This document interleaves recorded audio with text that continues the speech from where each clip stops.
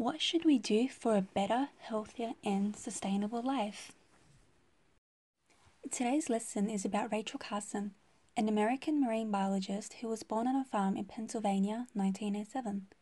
She began writing at age 8 and published her first story when she was 10.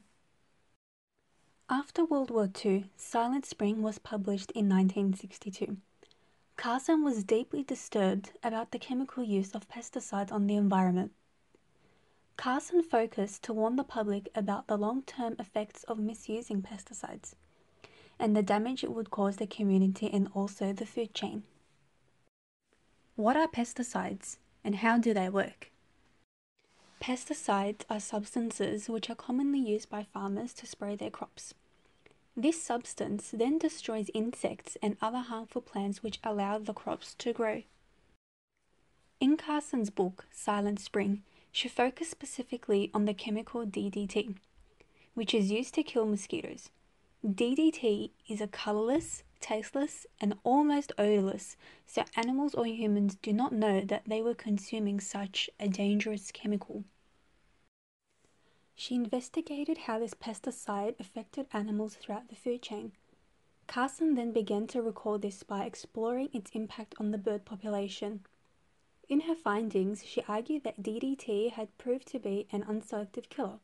She explained how the fatal effects were not just limited to mosquitoes, however, stretching to every insect it touched, ultimately reaching the humans.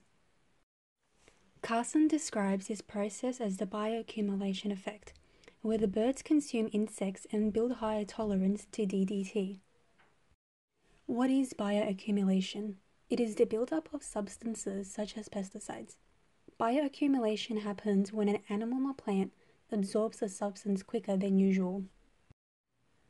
Eventually, this process killed the insects and other larger animals which consume these. This way, the chemical worked its way up the food chain, reaching humans.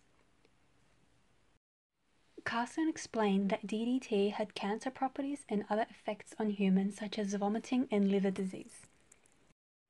This example of the food chain is part of a wider message. Her book Silent Spring has a meaning that we must balance nature without contaminating our crops so we can live a healthier life. Carson's book helped end the use of DDT in America and banned the use of DDT in Australia in 1987. What should we do for a better, healthier and sustainable life?